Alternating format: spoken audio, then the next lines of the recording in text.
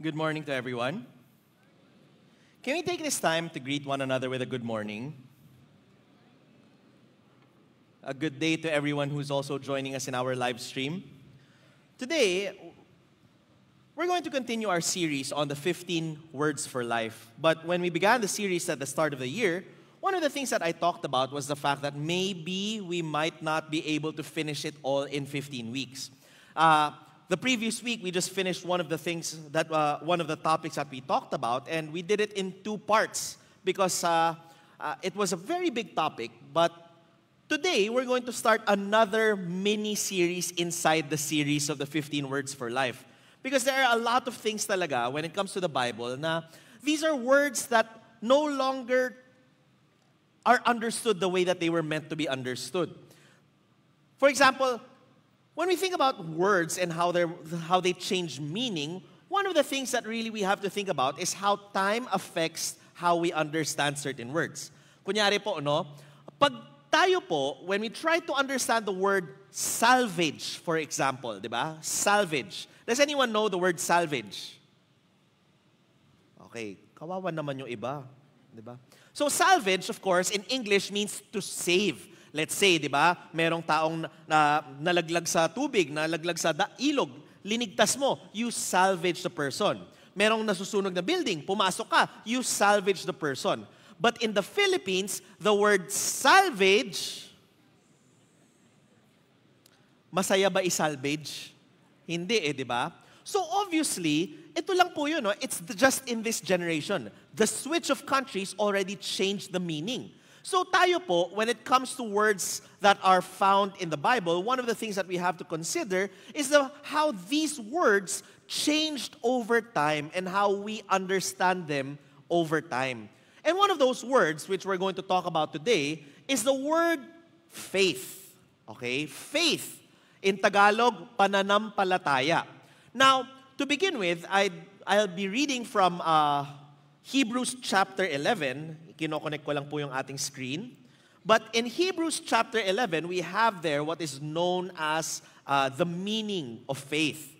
So, if you have your Bibles, please open them with me to Hebrews chapter 11. But let me just begin with the statement of what it is.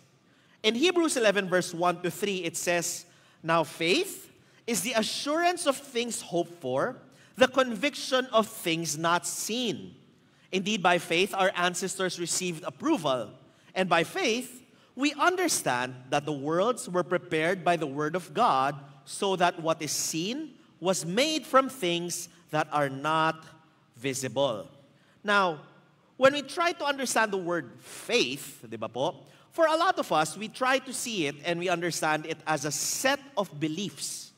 May mga bagay po na mga salita na itong mga bagay na to, we have to take whether or not we see evidence of it or not. For example, di ba po, I was born in 1990. And during that time, Christianity was a lot different than it is today. Di ba? Ngayon po, our understanding of God, God does not change, but our understanding of God is that which changes. Parang bata, di ba? Galing sa pagkabata, konti-konti, as time goes on, you become more informed and you can understand things a little bit better. So, back in the 80s and 90s, naalala niyo po, ito yung mga time na bawal manood ng sine. Sino nakakalala? Yan, yung mga malapit na sa kamatayan. De joke lang. You can't listen to secular music, di ba? Naalala niyo po yun? And you can't even have friends who are not Christian, di ba? And alam niyo po yun, pag-iisip ko, grabe no, para tayo mga alien. Kasi di ba, pag-isipan niyo, tao ka ba nun? Parang hindi di ba? But you see, that was what we understood at that time. We knew that there were things that we had to stand up for. What those things were, that's what we were trying to, figure out. And so, during the 80s and 90s, it was a lot different than it is today. But I would always remember, yung father ko po, he would always say na ang pinaniniwalaan lang niya, Bible. Okay? The Bible. He stands by the Word of God, by the Bible. So if the Bible says it, it must be true. If the Bible does not say it, he does not believe it. So may pagkaganon, po? And so, growing up, I would always remember na we never believed any superstitions. Sino po ba dito may mga pamahiin? Wala. Sa taas meron? Wala rin. And you know, it's something that I find so strange. Kasi syempre hindi ako lumaki sa ganun eh. May mga alam po ba kayo mga pamahiin? Sure ako meron. Kasi ito, no po, we have a baby. And alam niyo po, our baby is, for some strange reason, agaw pansin. Siguro dahil mukha siyang siopaw. No? So yung isip ng mga tao, alam mo yun, sobrang cute. So anyway, one time, naglalakad kami ng asawa ko, and as we were walking, bigla may lumapit, tas dinilaan yung anak ko. Sabi niya, bigla lumapit. Isip-isip ko, sino ka at ba't mo dinilaan yung anak ko? Diba? So ito. Ano tawag doon? Usog. Puwera usog, diba? Sige nga. Englishin nyo, anong usog? Usog. Diba? Usog. Ano yung usog? Basta sabi nila, kailangan mo dilaan para pag hating gabi, hindi iyak ng iyak yung baby. Kasi kung yung iyak ng iyak yung baby na hindi mo maintindihan ba't siya umiiyak, tawag doon usog. Diba? Sabi ko, kakaiba. Isa pa. Minsan, yung anak po namin, gala. Kasi siyempre, sabi ko nga, ministry baby. Hindi pwedeng sanay na siya yung iniintindi. Dapat iniintindi niya yung ministry. So, siyempre, all the time, lumalabas ng bahay. Minsan, sa gabi, di ba? Linabas namin ng gabi. Linapitan kami. Nasaan na yung socks nung bata? Nasaan na yung bonnet? Sabi, baka mahamugan. Englishin nyo, ano ang hamog? Sabi, fog, mist. Oh, meron ba talaga niyan sa Metro Manila? May fog ba sa Metro Manila? Walang fog, smog yan kung meron kayong makita. Yung fog nasa kabundukan pag malamig, di ba? But why do we believe that babies, pag linabas mo, mahahamugan? So you know, bilang isang modern, and alam niyo po yun, I consider myself to be interested in life. So I ended up trying to research. Kasi sabi ko, saan ba nanggagaling yung mga bagay na to? Malay natin, may pinanggagalingang katotohanan. So, sinearch ko, ano ang English ng usog? Try as hard as I can, hindi ko mahanap. Walang English ang usog at hindi ang gamot ng usog ay laway. Pamahiin, paniniwala po siya. Then, I started looking at the word hamog. So, totoo ba na dapat ang bata hindi ine-expose sa cold? Strangely, the research that I found was actually opposite. Children in Denmark, for example, when it is winter, they're brought out to sleep in the cold. And it increases the capacity of their immune system to fight against certain things. Kaya sabi ko, grabe, no? In the Philippines, we have these quote-unquote beliefs. Mga paniniwala. And these are things that we take by faith. And I mean to say, hindi naman sa, alam niyo po yun, yung sa sinasabi kong mali, pero ganun na rin, di ba? But I mean to say, sometimes when we think about it, we laugh at something like this. But to a certain degree, hindi ba that's how we are as well? Yung meron silang pamahiin na pinaniniwalaan, pero parang ganun rin po tayo eh. Because there are things that we take by faith, which we believe this is what brings us closer to God. And that's why we must unpack the word faith. We're going to go through a 3-week series on the word faith kasi po ang hirap po maunawaan ng salitang faith. We're going to go first and foremost in the Old Testament to try to understand what is an ancient and authentic way to understand faith. Then we're going to follow that up, of course, with the New Testament, where we're going to look at the book of Galatians and then the book of Romans. Now, again, what we're trying to do is we're not going to try to go through the New Testament in order, but we're going to try to go through the New Testament by theme. Okay? So, uunahin natin ang Galatians kesa sa Romans because meron po tayong sinusubukang intindihin dito about how faith is. Now, today, gagawin lang po natin is we're gonna go through the Old Testament and an example of faith kasi po, we have to see how it applies in the Old Testament and how the New Testament uses these concepts about faith to develop their understanding. So, let me begin with something that Marcus Borg said.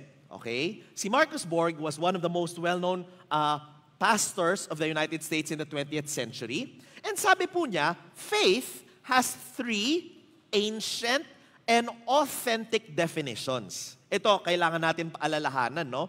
Three authentic and ancient definitions. The first of all is that faith is the same as trust. Okay? When we say faith, mahirap maintindihan because sometimes we think it has to do with belief. Diba? Yung may mga paniniwala ka. But faith in ancient times always meant trust. And how do we understand trust? Trust is the ability of a person to do what they say they're going to do. Diba? How do you know that you trust a person? Sabihin mo, diba? For example, how does banking work? Banking. Sino po dito nasa bangko nagtatrabaho? Natatakot kayo, baka utangan kayo, no? Hindi, di ba? How does banking work? You give them their money, your money, and you trust that they will take care of your money. Di ba? That they will not use your money incorrectly and that one day when you go back sa kanila, they're gonna give that money back. Now, do you have any insurance or anything that will tell you that they are trustworthy? Not necessarily, di ba? For example, the year 2023 was quite an interesting year in banking. Di ba? How many banks foreclosed last year? Sobrang lalaki ng mga kanilang mga bangko, sobrang lalaki ng mga pera na meron sila, pero nagsara.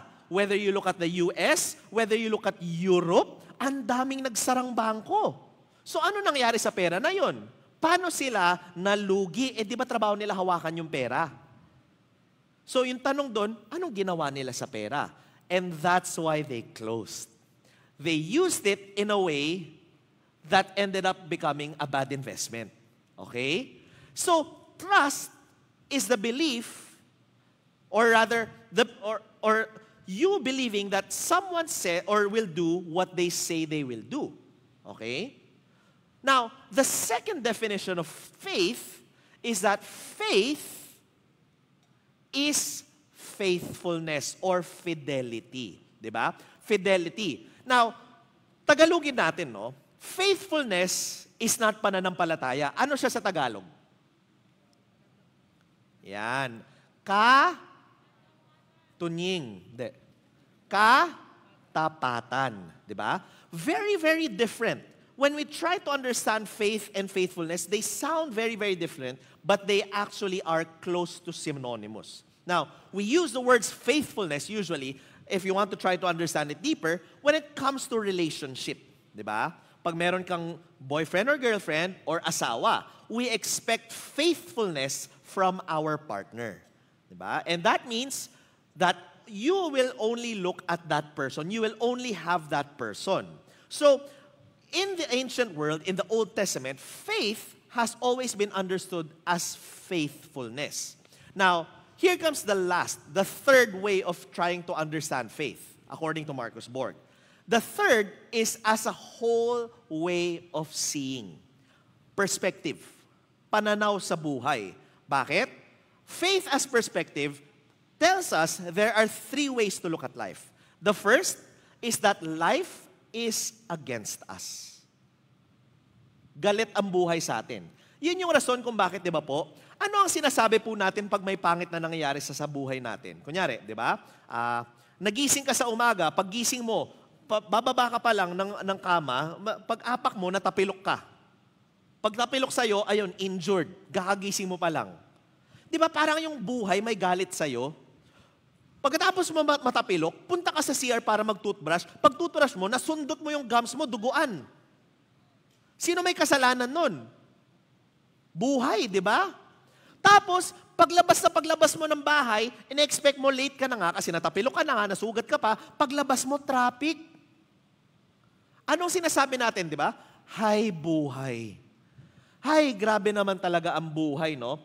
Pansinin po natin, somehow, in our own way, we have this sort of belief that life is against us.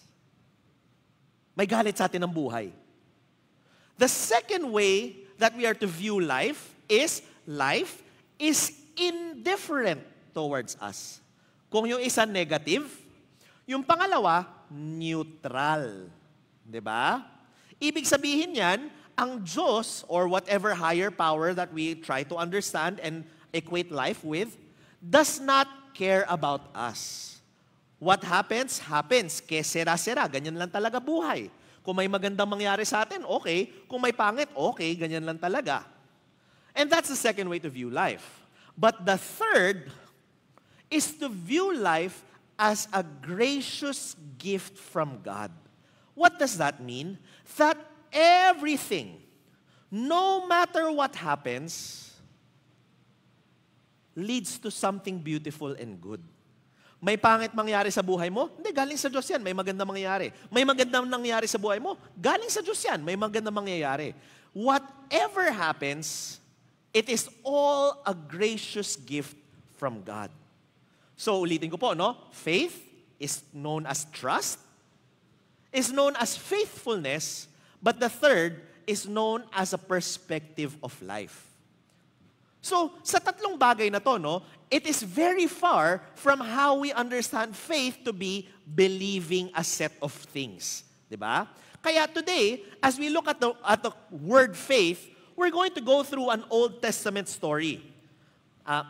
Pwede lang natin i-reset lang yung Roku. So, we're going to go through an Old Testament story, which is also very well known in Sunday school. But today, we're going to try to look at it from a perspective of faith. Kasi honestly, it is the most authentic way for us to understand faith in Genesis. Okay? Now, in the book of Genesis kasi po, there are many stories about God, about man and God, pero not all of them are relatable. 'Di ba? Hindi siya lahat relatable. For example, Adam and Eve. Sino po ba dito, pag naglalakad kayo sa kalye, katabi niyo si Lord? Di ba? Malabong usapan yon. But Adam and Eve literally walked with God. Tingnan natin si Abraham, for example. Si Abraham, kinakausap niya yung mga anghel, pinaghahainan niya ng pagkain, nakikipag-argue pa siya. Sino po ba dito naging bisita niyo na sa bahay niyo si Lord? Wala naman di ba? O mas malabo pa, si Noah.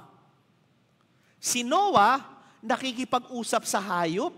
Sabi niya, sakay kayo sa barko. Sumasakay yung hayop. Meron ba dito, Dr. Dolittle rin kayo? Wala di ba? So when we look at these examples of faith, the intersection of man and God, they were all trying to tell a particular story. But this story comes from Genesis 37 all the way up to Genesis 49, is the first story in Genesis that talks about how God is with us today. Bakit? This story is the story of Joseph. Sino po may kilala? Joseph. Okay, Joseph. Good. Sa taas. Yan. Now, pansinin po natin, ito I challenge you. Maghanap po kayo from Genesis 37 all the way up to 49 of an instance where God spoke to Joseph. Sigurado po ako, hindi kayo makakahanap. Isipin niyo po, no? God spoke to Jacob. He wrestled with Jacob. One generation lang yon. The next generation, si Joseph hindi na kinausap ng Lord. All we can know about what the relationship of Joseph and God was that God was with Joseph. Yun lang ang sinabi. Sabi ko, parang tayo. Meron ba dito, kinausap na kayo ni Lord personally?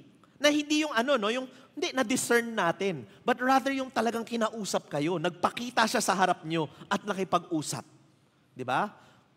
Kasi ang sasabihin ko sa inyo, kung nagpakita siya sa inyo, hindi siya yun. Mumu yun. Di ba? Hindi. He does not make a physical manifestation anymore. In Joseph, we have that. How did God speak to Joseph?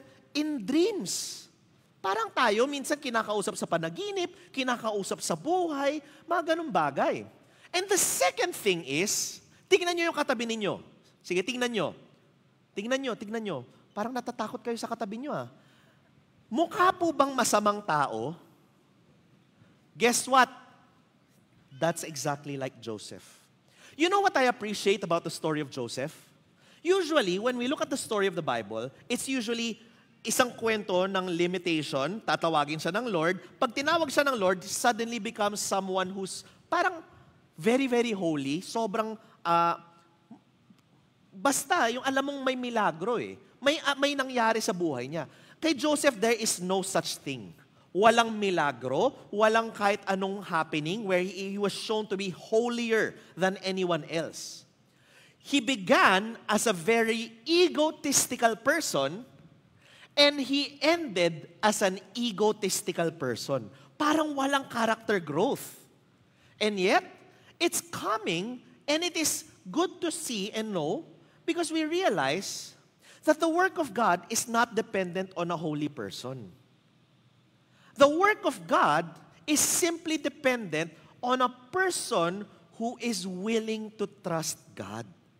Because if there is something beautiful about the story of Joseph, it is a perfect example of what trusting God looks like.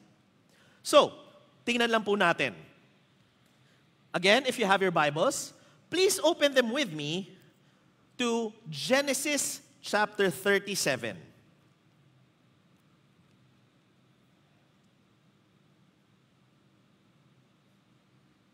Kino-connect ko lang po yung screen. Parang feel ko meron pong may balat sa puwet ngayon eh. Ayan, kumonekta na. In Genesis chapter 37, we have here the story of the family of Jacob. Okay. So sabi po dito, in verse 2, Joseph, being 17 years old, 11th son of Jacob, was shepherding the flock with his brothers. He was a helper to the sons of Bilhah and Zilpah, his father's wives, and ito ang unang salta po natin on the character of Joseph. Joseph brought a bad report of them to their father. Now, something to take note of here, no? Nowhere does it say na masasama yung mga anak ni Bilhah and Zilpah. Diba? As we can see, walang kwento ng kasamaan. Despite that, Joseph brought a bad report of them to their father. Pag gamitin natin ang 21st century language natin dyan, ano ang tawag natin sa tao tulad po ni Joseph? Alam niyo kung ano? Jollibee. Alam niyo yung salitang Jollibee? Ha? Ito yung sa trabaho, yung mga paborito nating tao, yung mga Jollibee. Bakit? Bida. Di ba? Si Joseph was a perfect example of pabida. Nowhere does it say na masasama or pangit ang ginagawa ng mga ibang anak ni Jacob. And yet, Joseph brought a bad report to their father. Sabi ko, grabe, no? When we look at the story, like if you were raised in Sunday school like I was, napakabait na tao ni Joseph. If you watch that play, Joseph and the Amazing Technicolor Coat, di ba? Alam mong Christian na Christian ka pag pinanood mo yon. Parang napakabanal at napakabait ni Joseph. And yet, when we actually look at the Bible, it's a lot more real than that. Joseph was Jollibee. Di ba? O, tuloy natin. Now, Israel, or Jacob, loved Joseph more than any other of his children because he was the son of his old age. And he had made him a long robe with sleeves. But when his brothers saw that their father loved him more than all his brothers, they hated him and could not speak peaceably to him. Nakita nila yung favoritism. Now, once Joseph had a dream, and when he told it to his brothers, they hated him even more.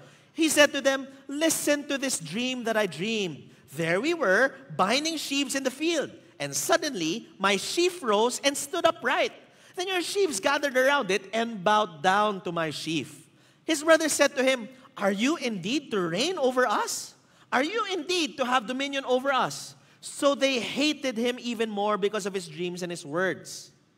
He had another dream, and he told it to his brothers and said, "Look, I have had another dream. The sun, the moon, and 11 stars were bowing down to me." But when he told it to his father and to his brothers, his father rebuked him and said to him, "What kind of dream is this that you have had? Shall we indeed come, I and your mother and your brothers, and bow to the ground before you?"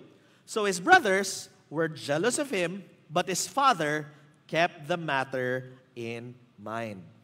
When we look at Genesis chapter 37, verse 2 to 11, ang makukuha natin dito was that Joseph was a very difficult person to deal with. Parang hindi siya masaya kasama, di ba?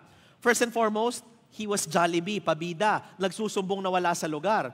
Pangalawa, mayabang pa po siya. He thought he was above everyone else. And what happened in his life was that the people around him ended up resenting him. Diba? We know the story. Si Jacob sends Joseph to go to his brothers, and his brothers from a distance see him, and they conspire to kill him. Papatayin daw nila si Joseph. But Reuben, sabi po niya, being the firstborn, sabi niya, wag natin patayin. Itapon na lang natin siya sa bangin. Kasi ang balak sana ni Reuben doon, when everyone leaves, he would save Joseph, and when he saves Joseph, ikikwento niya sa tatay niya para good shot siya. Sabi ko, ang hirap talaga maging maging kapatid. Yung para kayo naglalaban-laban. Now, when that happened, si Judah suddenly had a great idea. Sabi niya, wala naman tayo magigain kung pinatay natin to. Ang gawin na lang natin, ibenta natin. And what they ended up doing was they sold him to Midianite traders, and the Midianite traders sold him to Egypt and into Potiphar's household. In other words, when we look at Joseph's life, maganda o pangit? Talaga maganda? Sino dito gusto nyo ibenta kayo sa slavery? Sino dito gusto nyo tapon kayo sa bangin, left for dead? Sino dito gusto nyo, yung boss nyo, yung asawa ng boss nyo, siniraan ka, tas you ended up in prison, and everyone forgot about you? Maganda, pangit? Pangit, di ba? It is not a life that any of us would choose. And yet, you know something that was so strange about the story of Joseph? Ni isang beses, not once, hindi niya sinisi ang Diyos for what happened to him. When you look at the story of David, the whole book of the Psalms, about half of them were his negative feelings towards God. Diba? Yung lagi niya sinasabi, how long will you turn away from us, O Lord? How long will you prosper the wicked and punish the righteous? Paulit-ulit, David kept on saying, Lord, bakit ka ganyan? When we look at the story of Elijah, si Elijah kept on saying, Lord, I'm the only one left, just kill me. You have forgotten everyone. He kept on blaming God. And yet, in Joseph's life, ni isang beses, tinapon siya sa bangin ng mga kapatid niya, binenta, naging slave, linoko, kinalimutan. Never in a single time from Genesis 37 to 49 did Joseph ever say, Lord, ikaw ang may kasalanan. Di ba po? And so, if there is a lesson of faith that we can learn from Joseph, it's that trusting God means trusting God's judgments. Trusting God's judgments. Because, ano bang gagawin natin pag may pangit na nangyari sa buhay? Ano bang gagawin natin when life ends up becoming like life? Ang buhay ganyan talaga, di ba po? Ang sabi po ng Bible, the sun rises and sets on the righteous and the unrighteous. It rains on the righteous and the unrighteous as well. Whether mabuti ka o masama, you will have good days, but you will also have bad days. Pero pansinin po natin, it's easy for us to attribute good days to God. Sinasabi natin, thank you, Lord. But when things are happening that are not in our favor, yung mga panahon na ayaw po natin, what do we say? Lord, ano bang ginawa ko to deserve all this? Iligtas mo ko, alisin mo ko sa panahon na to.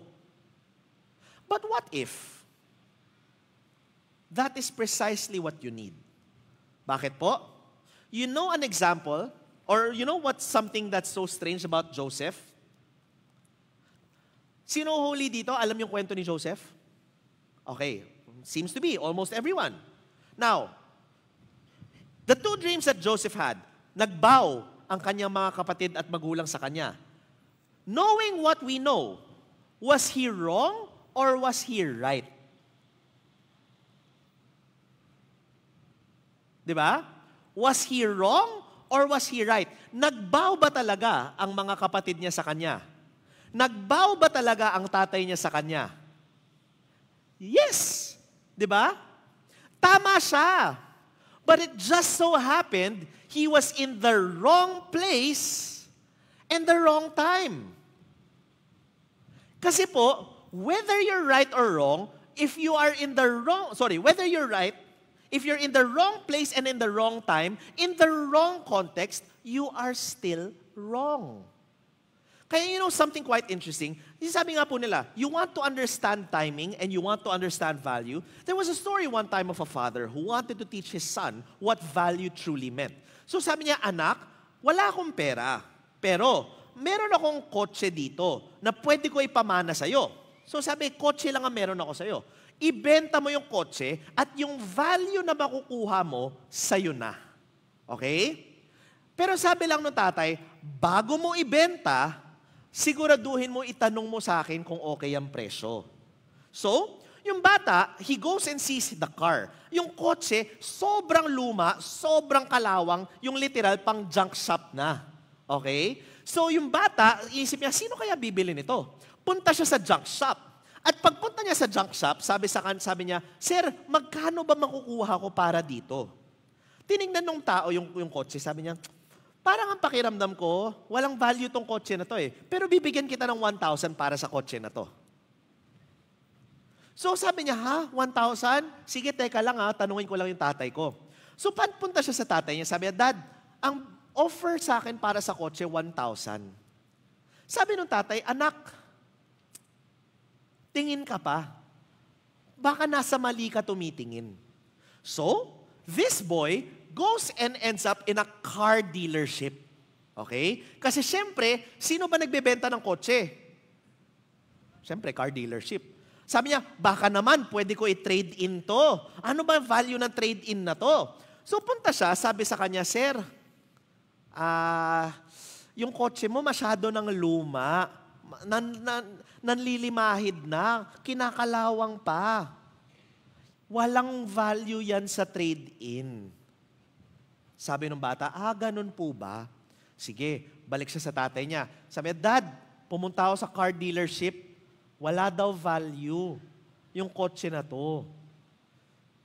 Sabi po, anak, maghanap ka pa. So yung bata, ended up looking more. Pumunta na siya sa junk shop, mukhang junk yung kotse. Sabi, 1,000 lang, ayaw niya. Punta siya sa car dealership, hindi niya alam. Yung car dealership, wala daw value. So finally, ginawa niya ang ginagawa ng lahat ng taong hindi alam kung anong gagawin. Pumunta sa Facebook at nagtanong. Sabi niya, WTS. Alam niyo yon? Walang nagbebenta, buy and sell sa Facebook dito. Diba? WTS, want to sell. Tapos pinicturan niya. Nagulat siya because after some time, may nag-message sa kanya. Sabi niya, still available? Sabi niya, yes. Sabi niya, sige, wag mo na ibenta, kukunin ko agad. Magkano ang presyo? Sabi nung tao, hindi ko alam, best offer. Sabi sa kanya, nung gusto bumili, I will buy that car for 1 million pesos. Okay? Magkano po siya sa junk shop? Magkano siya sa car dealership? Bakit siya binibili ng 1 million? So lapit siya sa tatay niya, Dad, may nag-offer, 1 million. Sabi niya, anak, may gusto kasi ako ituro sa'yo. Itanong mo muna kung bakit 1 million. Sabi, Sir, bakit mo gusto bilhin ng 1 million yung kotse na to? Sabi niya, Sir, hindi mo ba alam, 1967 Ford Mustang yan. Pag ma-restore ko yan, mas mahal pa sa 1 million yung value niyan. Balik siya sa tatay niya, Dad, yung kotse mo pala, 1967 Mustang. Sabi, ang taas daw ng value nito pag ma-restore. Sabi ng tatay sa anak, anak, yan ang ibig ko sabihin sa'yo. Gusto mo malaman kung ano ang value ng isang bagay? Hindi yan na pare-parehas kahit saan ka pumunta. You have to be in the right place, talking to the right people before they can appreciate what you have. Sabi ko, grabe, no? What will we do if we're in the wrong place and the wrong time talking to the wrong people? Sometimes, di ba po, this is the only thing we know. We will not be stressed to go in different places and try different things because this is all we know. So what does God do when He finds us in the wrong place and in the wrong time? He finds a way to make us listen. And guess what? Many times, we don't listen. Diba? We don't listen. Why? Because we will only listen when we can see the value of what is being said. And many times, we don't see it because life is too good. So, what does God do? He sends a problem our way. He sends a problem and tries to get us stressed.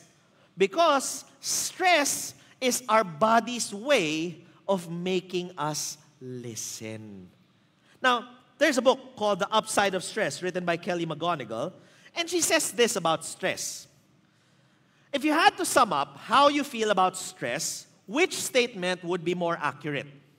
A, stress is harmful and should be avoided, reduced, and managed. Or B, stress is helpful and should be accepted, utilized, and embraced. Okay? Sino po dito, A, ang view natin sa stress? A, masama siya. Okay. Sa taas. Talaga ha? So lahat tayo B? Sino B? Sige, taas nyo kamay nyo, pahirapan natin yung mga tao na to. Hindi. Hindi, by the way, no? How much money is being spent every year on distressing? Di ba? Bakit ka nagbabakasyon? Pantanggal stress. Ba't ka nagpapamasahe? Pantanggal stress. Ba't ka nanonood na Netflix? Pantanggal stress. Ba't ka naglalaro ng video games? Pantanggal stress. Pansinin po natin, ang words natin palagi, pantanggal stress. So talaga ba we believe that stress is helpful? By and large, our belief will dictate what the experience is. Kasi yan ang sabi niya, 5 years ago, I would have chosen A without a moment's hesitation. I'm a health psychologist, and through all my training in psychology and medicine, I got one message loud and clear. Stress is toxic. For years, as I taught classes and workshops, conducted research, and wrote articles and books, I took that message and ran with it. I told people that stress makes you sick, that it increases your risk of everything from the common cold to heart disease, depression, and addiction. And that it kills brain cells, damages your DNA, and makes you age faster. In media outlets ranging from the Washington Post to Martha Stewart weddings, I gave the kind of stress reduction advice you've probably heard 1,000 times. Practice deep breathing, get more sleep, manage your time. And of course, do whatever you can to reduce the stress in your life. Now, what changed her mind? Ito ang nangyari. In 1998, 30,000 adults in the United States were asked how much stress they had experienced in the past year. And they were also asked, do you believe stress is harmful to your health? So 2 questions. Gaano karaming stress at naniniwala ka ba na masama ang stress sa buhay mo? 8 years later, the researchers scoured public records to find out who among the 30,000 participants had died. Let me deliver the bad news first. Pakinggan niyo po ito, ha. High levels of stress, okay, increase the risk of dying by 43%. Okay? Sino dito may stress? Sino dito nasi-stress? Malapit na kayo mamatay. 43% increase, ha? Grabe yun, ha? That's a very, very high increase in risk. Sabi ko, grabe. Talo Yossi. Magyosi ka na lang kaysa sa mas stress. Sabi ko, grabe. Ang hirap na balita niya, no? Eh, that's the reason why so many people in my generation, they ended up moving out of Manila and out of corporate jobs. Kasi grabe yung amount of stress sa buhay po sa panahon na to. And I was studying it a little bit over the past few months. And for example, no, did you know that inflation over the past 30 years has increased by about 30-40%? Okay? 30 to 40%. Whereas wages have only increased by about 6% or so. So hindi makahabol ang increase ng wage sa increase ng inflation. Meron nga akong kaibigan na natawa po ako kasi sabi niya, nagulat siya kasi grabe daw. Ang presyo daw ng turon ngayon sa SM, 65 pesos.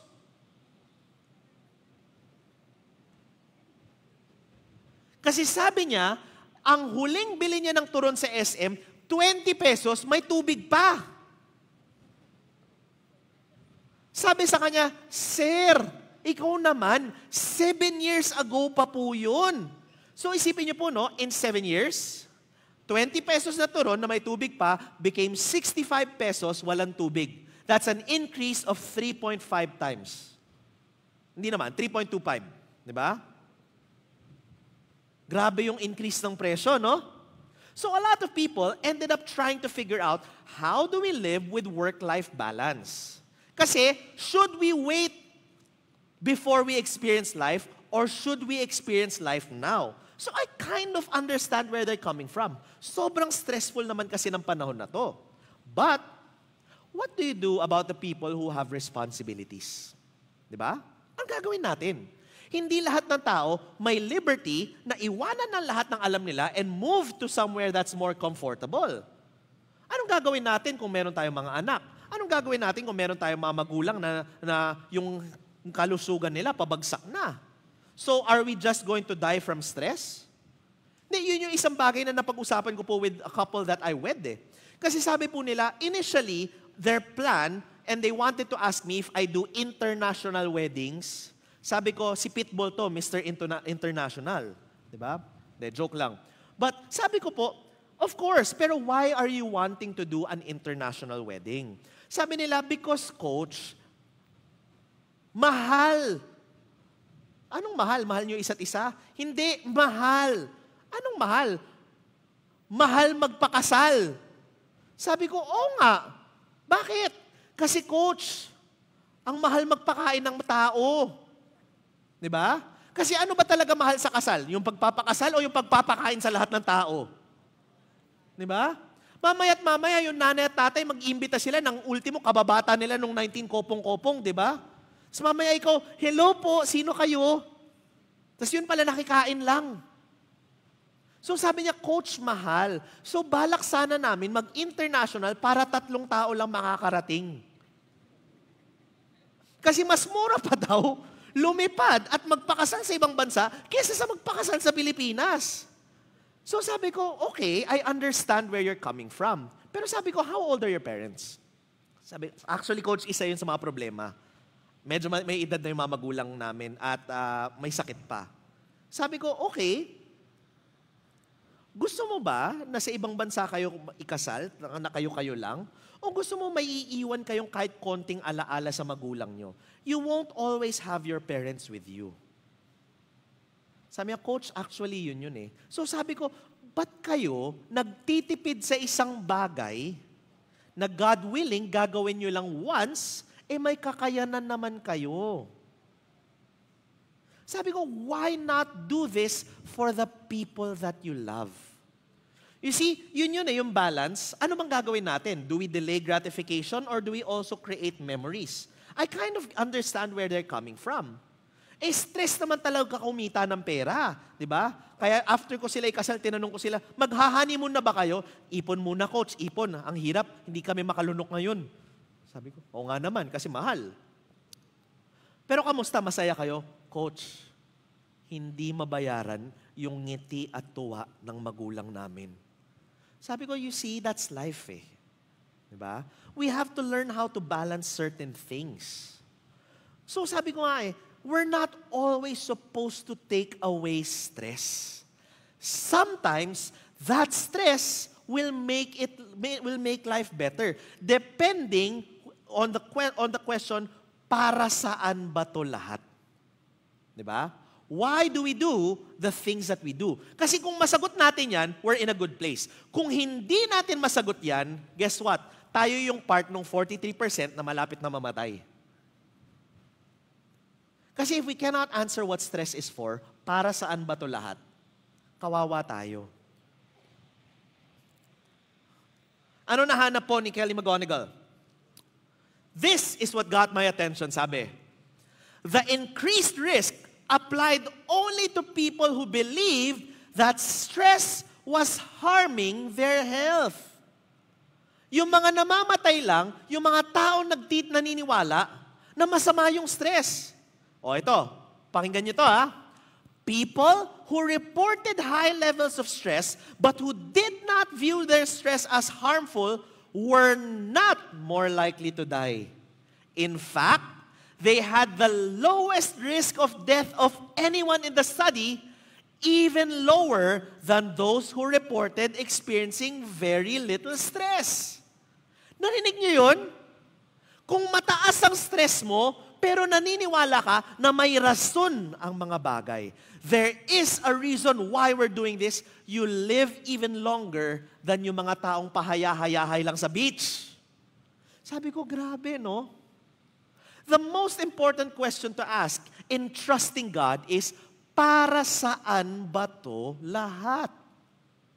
Why are things happening the way they are happening? What are things for? What is the purpose behind all of this? Because whatever happens, there is a message being passed. In the book, Learning to Walk in the Dark, written by Barbara Brown Taylor, she says this exactly. Sabi niya kasi, a few months into studying the dark, which is something that a lot of people don't like. Ayaw natin ng dilim. I found a book called Healing Through the Dark Emotions by Miriam Greenspan, a psychotherapist with 30 years experience. 10 years into her vocation, she says, her first child, Aaron, died 2 months after he was born without ever leaving the hospital. Like any parent struck down by such loss, she woke up every morning in the salt sea of grief and went to bed in it every night, doing her best to keep her head above water in between. This went on for weeks, then months, during which time she could not help but notice how uncomfortable her grief was making those around her, especially when it did not dry up on schedule. So na-imagine natin, no, si Miriam Greenspan, namatayan siya ng anak, 2 months lang, hindi man lang nalabas sa ospital. And she felt so much grief. And she was, as usual, nagluluksa. Alam niyo po yun, namatayan eh. It went on for months. Na-realize niya, the people around her ended up going farther from her. Parang ayaw na siyang kasama. Bakit po? According to the Diagnostic and Statistical Manual 4, sometimes called the Psychiatrist's Bible, ito, patients grieving the death of a loved one are only allowed 2 months. Ulitin ko yun, ha? Mamatayan kayo, you're only allowed 2 months for symptoms such as sadness, insomnia, and loss of appetite. If their grief goes on longer than that, they may be diagnosed with depression and treated with prescription drugs. Sabi ko, tindi, no? Now, question. Kunyari mamatayan tayo, is 2 months enough to get over it? Sapat na ba yun, 2 buwan? Sapat na ba ang 2 buwan para kalimutan ng tao? Hindi di ba? I attended the wedding one time, and the wedding was so interesting kasi yung groom, yung tatay niya died about 10 years ago. Okay? So, bata pa siya, teenager siya nung namatay yung tatay niya. So obviously, dun sa wedding niya, wala na yung tatay. So, yung bride-to-be, ang galing. Kasi sabi ko manipulative, joke lang. Hindi, sabi ko ang galing. Kasi syempre, narinig niya yung asawa niya, sabi, malungkot siya kasi wala yung daddy niya, sa kasal at lahat. Alam mo yung ginawa ng bride? Dun sa bouquet niya, nagsabit siya ng picture nung tatay, nung lalaki. Now, isipin nyo, no? 10 years na. 10 years nang patay yung lalaki.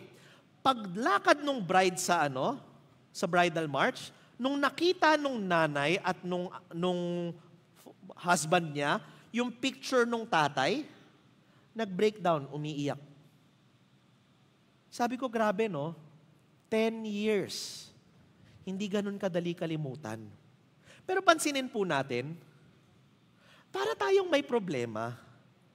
May problema tayo because we don't like negative emotions. We don't like to hear, no, I'm grieving. I'm sad. Ang gusto natin marinig lang good vibes. You see, there's something wrong with us. Sabi nga po continue ko lang po. Grief, Greenspan noticed, perhaps the most inevitable of all human emotions, given the unalterable fact of mortality, is seen as an illness if it goes on too long. Her mother, a Holocaust survivor, had actively grieved for the first 10 years of Greenspan's life.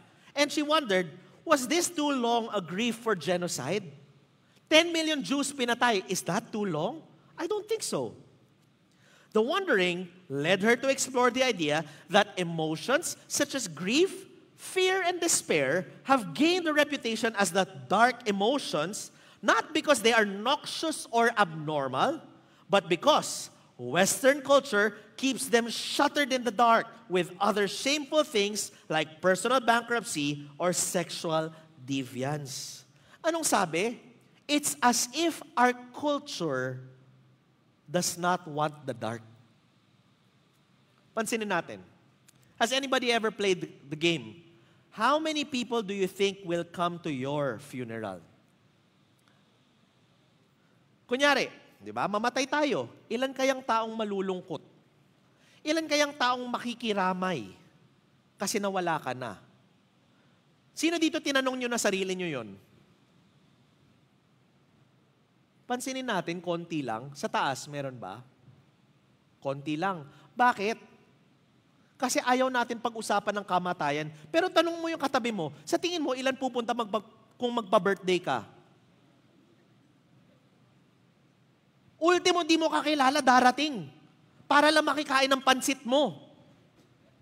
Pansinin po natin, we like the idea of people coming when it's a celebration, but we don't talk about the idea, who's gonna come if there's something bad that's gonna happen in my life?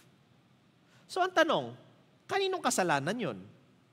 Tao tayo We're supposed to feel these things. For example, di ba? Masulubsob ka. Are you supposed to ignore the splinter? Maliit na bagay, di ba? Splinter. Maliit. It's easily ignorable. But that pain, di ba? Masakit o hindi? Masakit masalubsob, di ba? That pain is telling you something. If you don't mind that pain, ano mangyayari? It's gonna turn into an infection and become even worse. But we're so used to numbing the pain. Pag may masakit, anong ginagawa natin? Ponstan. Di ba? Pag may masakit, alaksan. May konting maramdaman lang, sinusubukan natin patayin yung nararamdaman natin It's as if we're afraid. We're shuttering ourselves.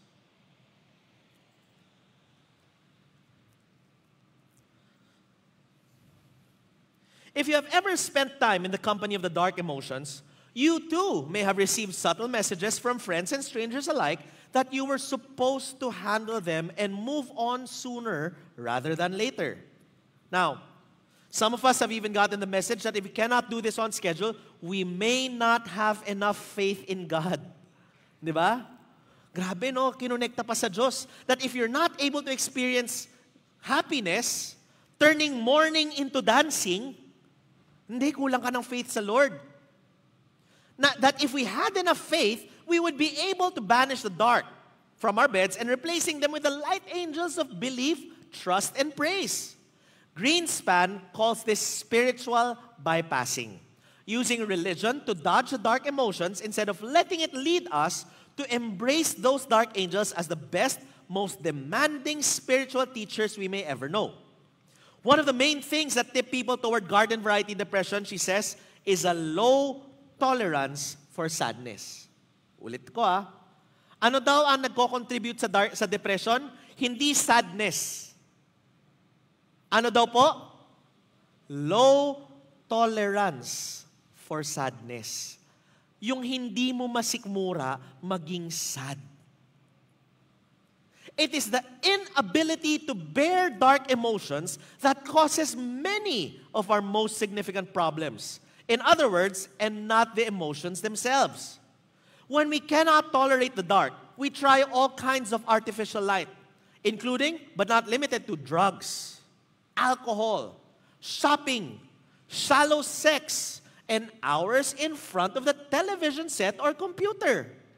Sinusubukan natin i-distract sarili natin. So Greenspan says, there are no dark emotions, just unskillful ways of coping with emotions that we cannot bear. The emotions themselves are conduits of pure energy that want something from us. Now, anong ginagawa daw?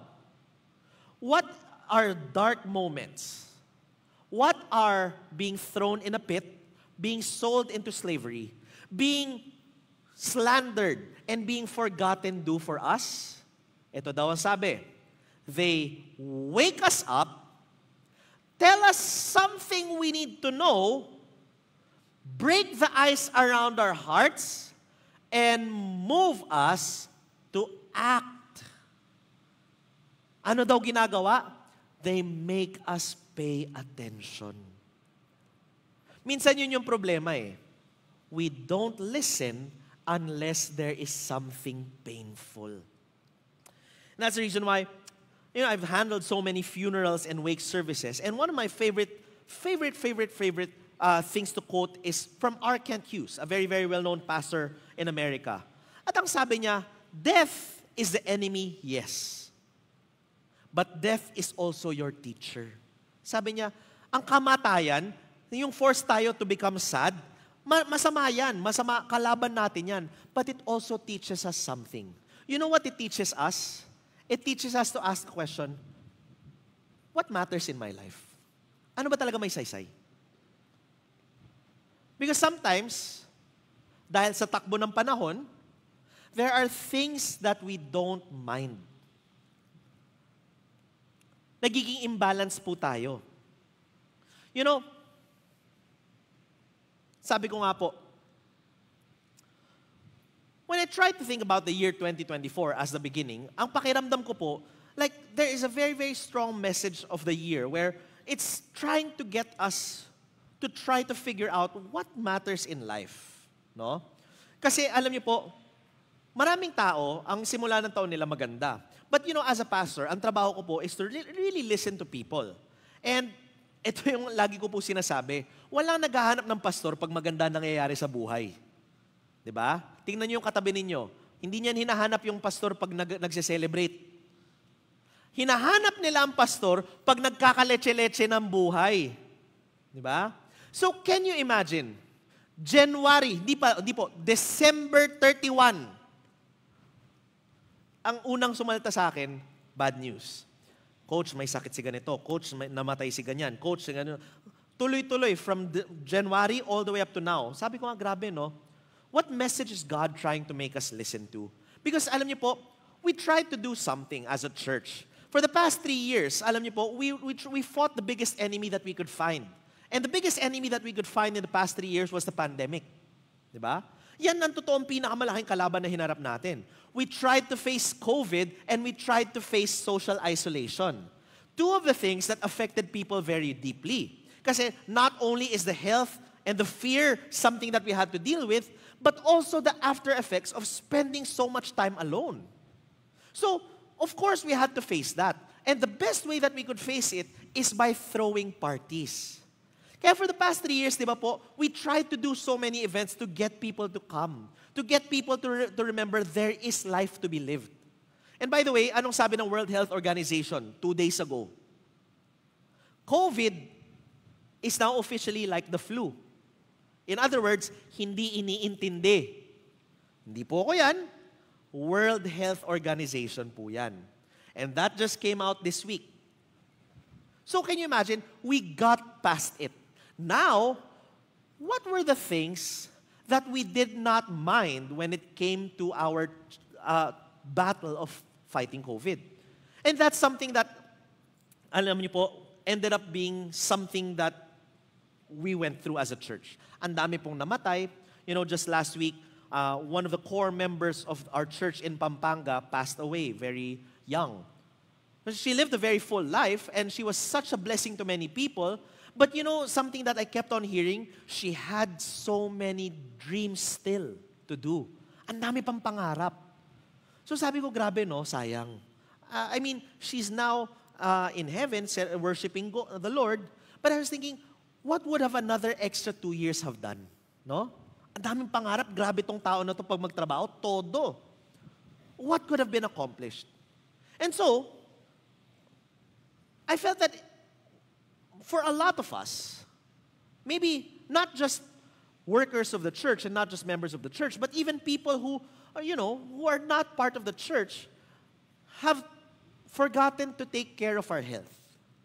Diba? Kasi nung bumukas ang lahat ng na-pent up energy, nag-revenge travel tayo, nag-revenge eating, nag-revenge party, lahat ng ginawa natin talagang todo to the max. Yung hindi pwedeng party, dapat mega party. Hindi pwedeng 1 travel, dapat 10 travel. Di ba? Yung mga ganong usapan, yun ang ginawa talaga natin the past 2 years.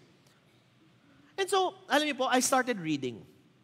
And there's a very, very interesting book that people should get. It's called Outlive. Outlive. Outlive. It's written by Dr. Peter Attia. Peter Attia was once upon a time America's #1 pancreatic oncological surgeon. Okay? So pancreatic cancer is one of the most aggressive forms of cancer. Yung usually, pag nakakuha ka ng pancreatic cancer, death sentence yan. But he was the most skillful surgeon, kaya niya tanggalin yung cancer. Ang problema, sabi niya, lahat ng taong lumalapit sa akin, after a few years namamatay. Sabi niya, even if the surgery was successful, the chance of survival were very low. So para siyang nabagabag.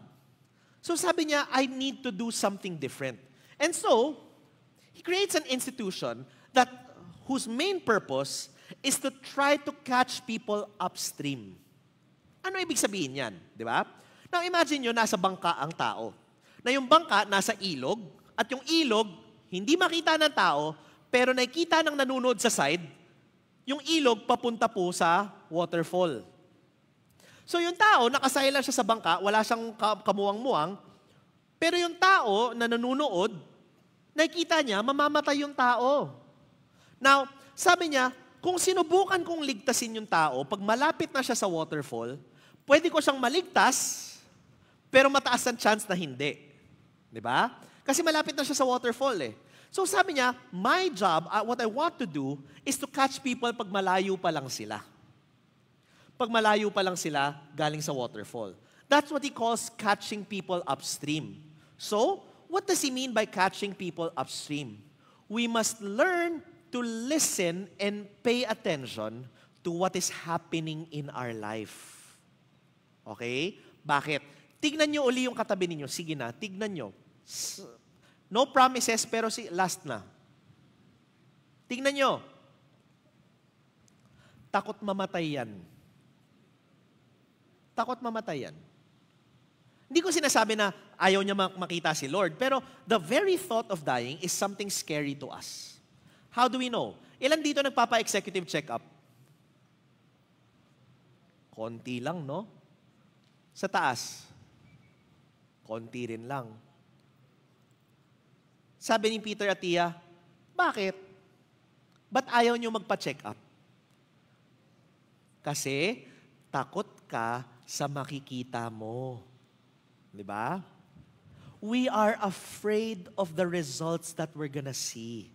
Ang point ni Peter Attia, we should not be afraid. Why? These results are going to tell us what we must prepare for. Because every ill has a counter cure.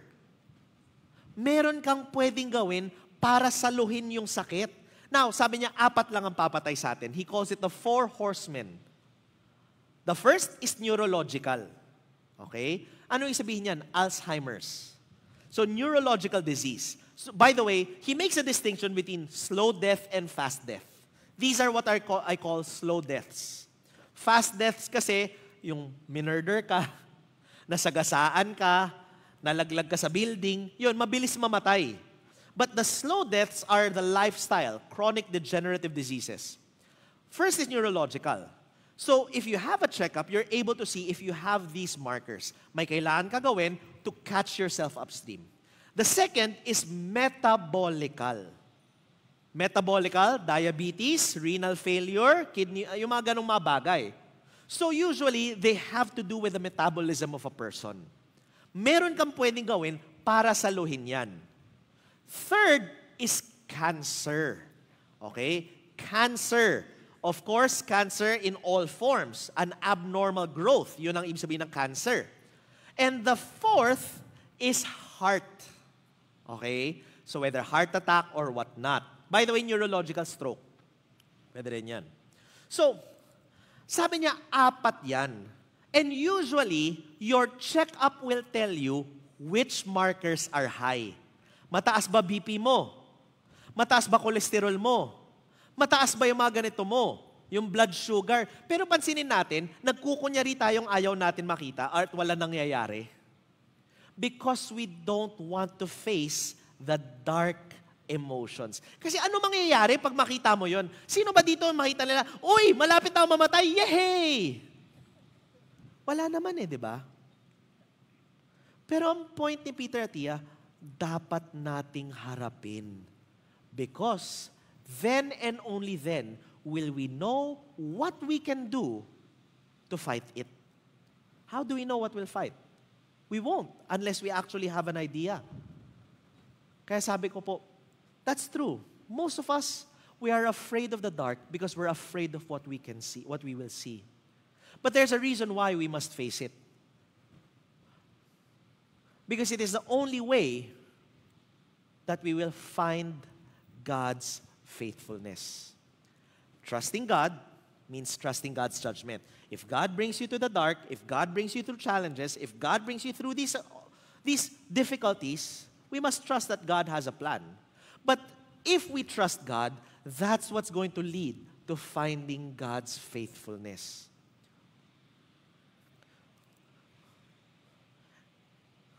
In Genesis 45,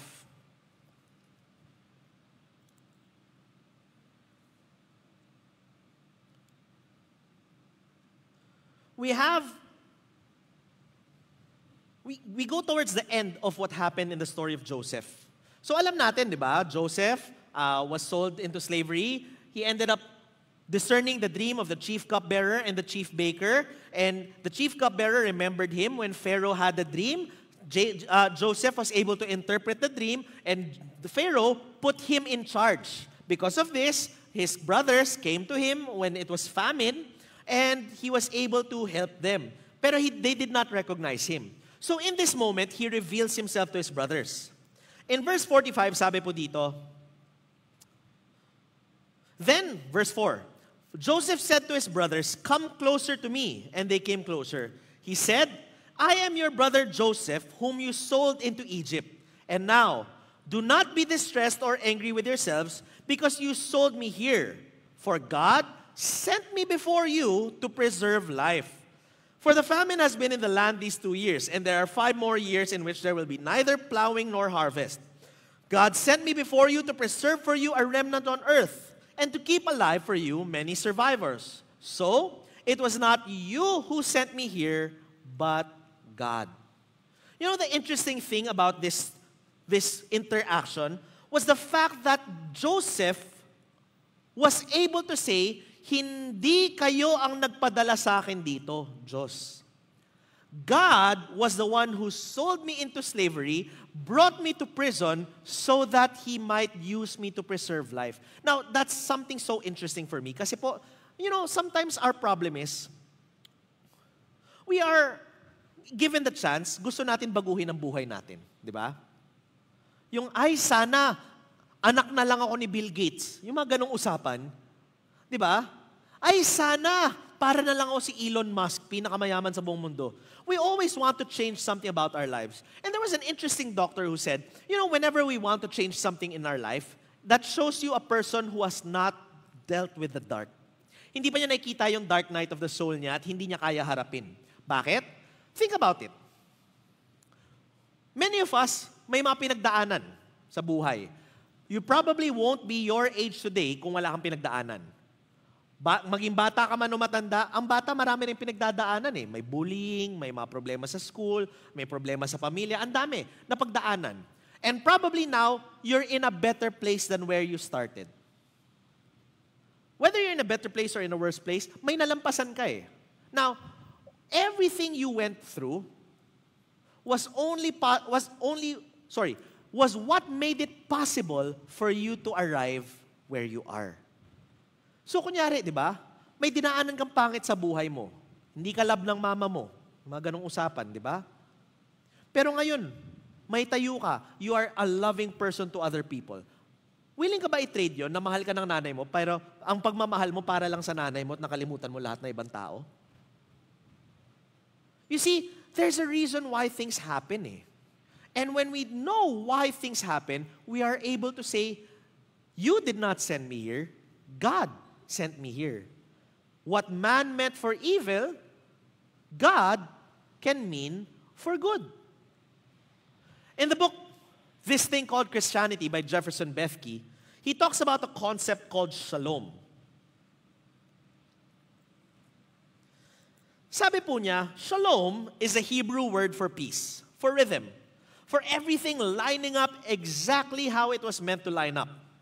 Shalom is happening in those moments when you are at the dinner table for hours with good friends, good food, and good wine. Shalom is when you hear or see something and can't quite explain it, but you know it's calling and stirring something deep inside you. Shalom is a sunset, that sense of exhaustion yet satisfaction from a hard day's work, creating art that is bigger than itself. Shalom is enemies being reconciled by love. Shalom is when you are dancing to the rhythm of God's voice. Ang ganda, no? When we are dancing to the rhythm of God's voice. Now, ito yung problema. In Genesis 1, everything was shalom. Ang problema, pagtalo natin sa Genesis 3, may nangyari. In Genesis 3, there was something called the fall, where man ended up sinning. Kaya ano nangyari? This shalom is now a dying whisper, a fractured song, a broken melody, only brought back into the right key at the feet of Jesus. If there is something that we are to recognize in this world today, alam nating marami siyang problema. Alam nating maraming problema, maraming mga kinakailangan ayusin. Ang gulo-gulo niya, ang dami nag-aaway, ang dami nagpapatayan, nagtitirahan sa likod. We know that shalom, the peace that comes from walking with God and dancing in God's rhythm, is now just a whisper. Maliit na lang siya.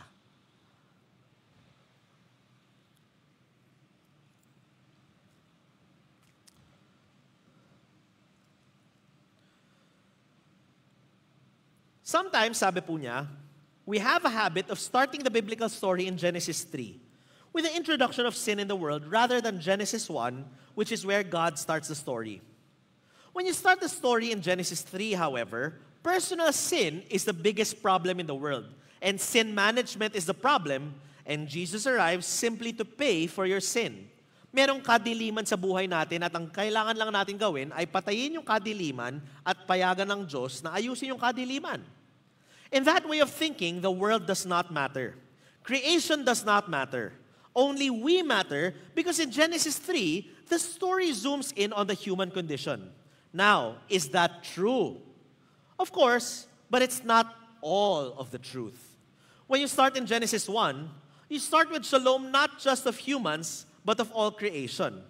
And when God created the world, it had perfect peace. There was this beautiful dance that the trees, the animals, the water, the sun, the rhythms of life, and the living creatures, Adam and Eve, were all doing. And no one missed a step. But when sin came into the world, it fractured that dance, broke the rhythm, and stopped the music. Creation stopped playing Beethoven's symphonies and started sounding more like 6th grade me trying to learn my first note on the trombone. My mom didn't say, "Oh, that's so beautiful." She probably plugged her ears most of the time. It was off, and it was broken. But when you start with the creation of all things good, because that's exactly what God said about them: food, music, relationships, beauty, and all of heaven and earth being flooded with God's presence, then the answer instead is not sin management, but rather the restoration of all things. God is putting His world back together, and to do that, He's using the very people who broke it. God is putting His world back together, and to do that, He's using you and me. You and me. Tayo po ang ginagamit ng Diyos para ayusin ang mundo na ito. Tayo po ang ginagamit ng Diyos tulad ng paggamit ng Diyos kay Joseph. Can you imagine if Joseph remained in Canaan, Israel and Egypt would be dead because no one could interpret the dream. But because God, in His faithfulness, brought Joseph into a journey of faith that brought him through so much hardship, but in the end, so much goodness, they were able to survive. Much in the same way that God is using Joseph, God is looking for someone to work with. Maybe sometimes we forget, meron tayong part sa mundo na ito. Because we get so caught up with everything that's happening in our lives.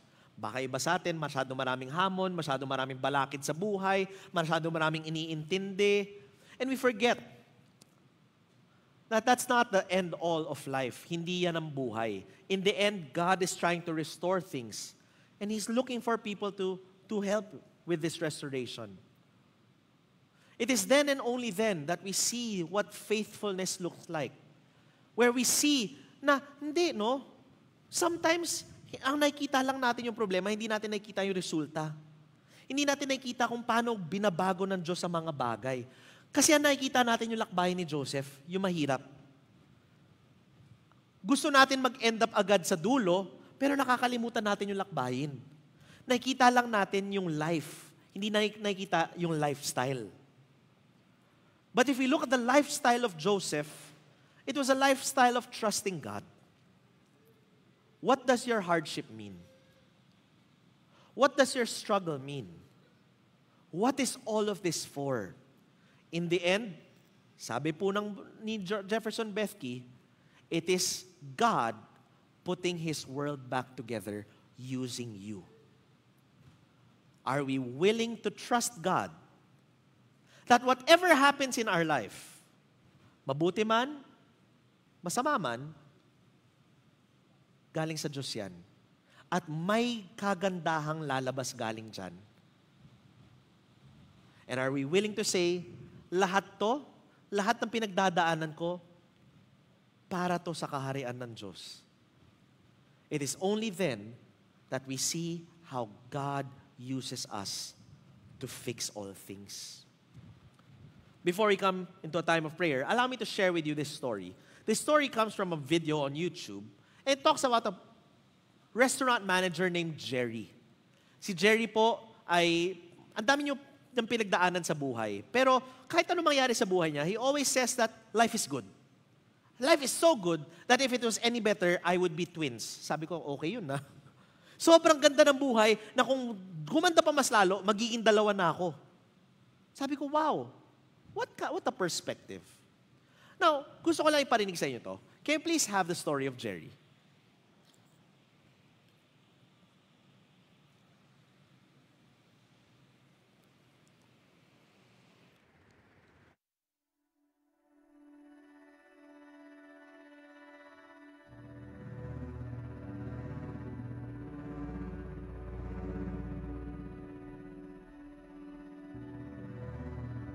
So this is the story of a manager of a restaurant in America. Let's call him Jerry. So Jerry is always in a good mood and always has something positive to say. When someone would ask him how he was doing, he would always reply, "If I were any better, I would be twins." And many of the waiters at his restaurant quit their jobs when he changed jobs. They would follow him around from restaurant to restaurant, The reason the waiters followed Jerry was because of his attitude. He was a natural motivator.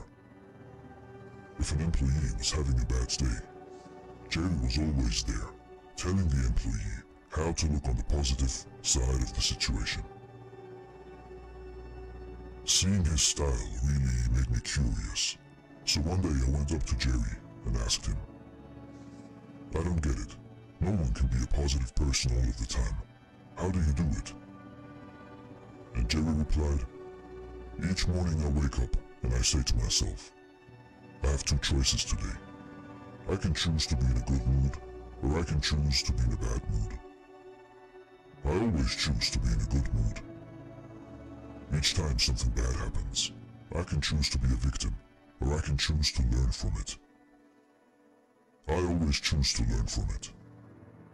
Every time someone comes to me complaining, I can choose to accept their complaining, or I can point out the positive side of life. I always choose the positive side of life."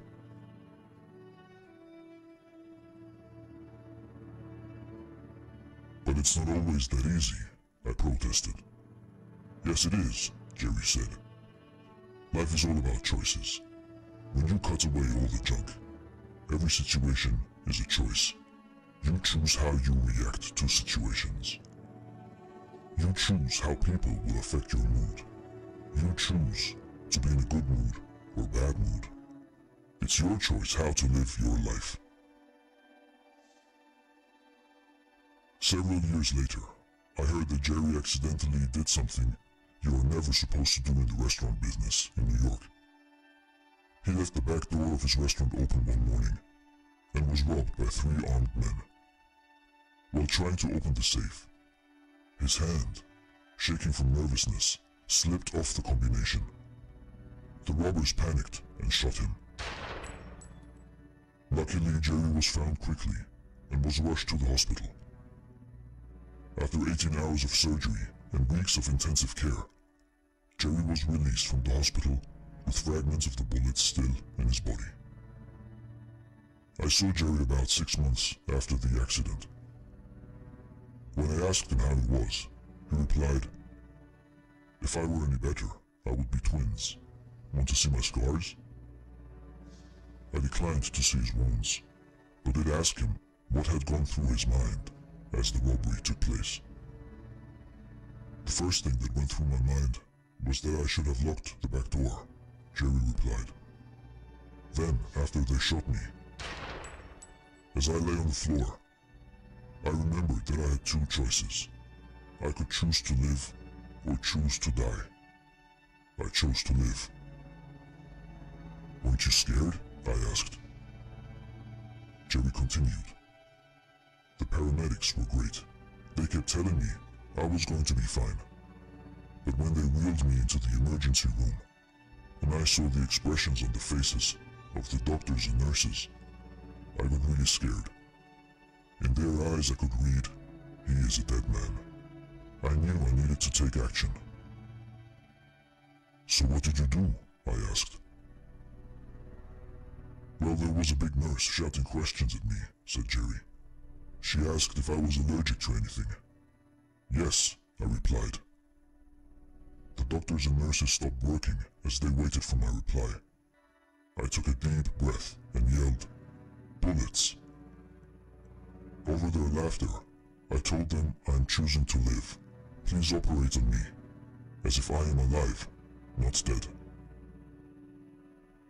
Jerry lived thanks to the skill of his doctors, but also because of his amazing attitude. You see, in life, in your life, I learned from him that day that every day you have the choice to either enjoy your life or to hate it. The only thing that is truly yours, that no one can control or take from you, is your attitude. So if you can take care of that, everything else in life becomes much easier.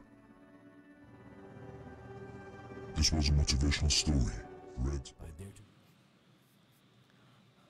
Ang galing po na sinabi po ni Jerry. In life, we always have 2 choices. Do we choose to live or do we choose to die? Do we choose to see life as something that is against us? Or do we choose to see life as a gracious gift from God?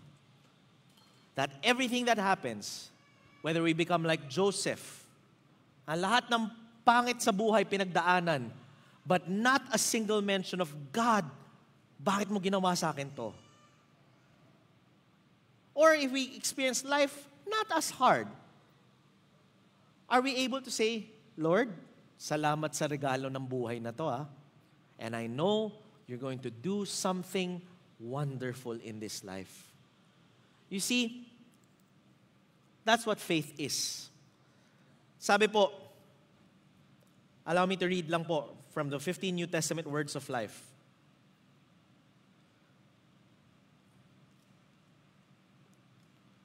When we look at the Old Testament, we don't see the words faith as much as we see it in the New Testament.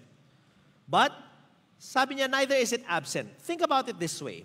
Several of the key statements about faith in the New Testament actually point to the Old Testament. For example, on 3 occasions in the New Testament, we have Habakkuk 2:4, citing, the righteous will live by their faith, which is found in Galatians 3, Romans 1, and Hebrews 10. Obviously, Habakkuk 2:4 was not talking about Christian faith, but certainly, it was not talking about adherence to religious doctrines. It reflected a call to trust in the one God in uncertain and difficult times. It is true, this is one of the few times that Israel's relationship with its God is referred to using the language of faith, but this simply points to the fact that faith in the Old Testament is all about covenantal relationship. And that is the main concern of the Old Testament. Yahweh chose this nation and said, I will take you as my own people, and I will be your God. Exodus 6:7. According to Jeremiah, God says, obey my voice, and I will be your God, and you shall be my people. Walk only in the way I command you, so that it may be well with you. This is, in short, the nature of the covenantal relationship, a bond between two people that bring them together with the expectation of mutual trust, concern, and loyalty. Pakinggan niyo po ito, no? It tends to be when things are not going well that we catch glimpses of faith language. Pag pangit ang mga pangyayari, tsaka lang na tayo naghahanap ng Diyos. Israel is chastised for wandering away from trusting God while they were in the desert, a perverse generation, children in whom there is no faithfulness. But as far as God is concerned, despite Israel's infidelity, He remains fully invested, committed, and faithful. So, to put it plainly, faith according to the Old Testament was all about committing to the covenantal God and trusting Him with one's whole self, mind, heart, and body. Most of the time, Israel's faith involved simple trust and obedience in day-to-day life, in relationships, work, and service to God. But there were times when what God had commanded challenged their sense of what was good, right, or sensible. And this is where we see occasions in the Old Testament of faith as belief. Do you believe that God knows what is best for you? In the end, what does He say? To live by faith was to live in trust and hope. Do you believe that God knows what is best for you? That is what we call faith. Tayo po lahat ay tumayo sa ating pagtatapos.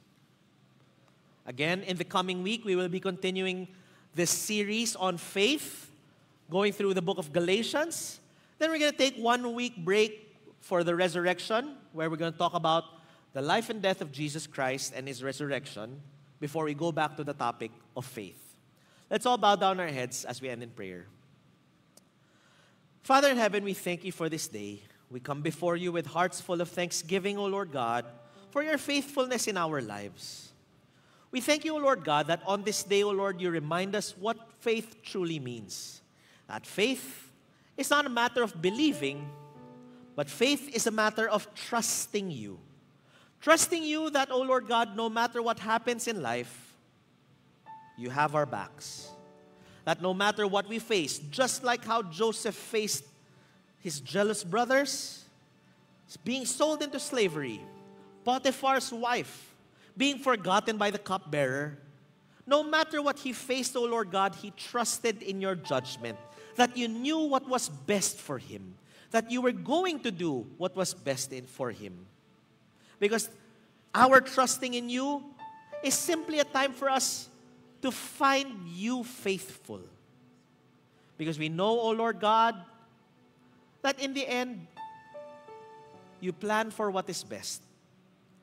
That through our lives, O Lord God, you are trying to heal this world. Make this world a better place.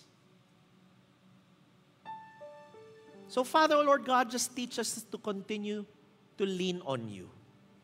In our own ways, you know who we are, and you know what we are going through. Sometimes, O Lord God, we lose faith. But Father, in those moments we ask, have mercy on us. Have mercy on us so that we might find you faithful. Just like Jeremiah, as he laments in the book of Lamentations, he goes through all of the fear, and yet he goes and says, the steadfast love of the Lord never ceases, and his mercies never come to an end. They are new every morning. Great is your faithfulness. Let us also find, O Lord God, your faithfulness in action in our lives. We thank you. As we go our separate ways, continue to be with each and every family, each and every person, each and every relationship who is represented here. Fill us, O Lord God, with your love as we interact with everybody around us. And as we go back to our work, our school, and our every concern, Father, O Lord God, use our lives to heal this world. As we give our tithes and offerings, we give them with thankful hearts, O Lord God, thanking you for the opportunity to support your kingdom. And in all this, O Lord God, we just want to give back all glory, honor, and praise, for you're deserving of each and every one. In your sweet and mighty name we pray, one God forever and ever. Amen and amen. God bless each and every one, and God go with each and every one.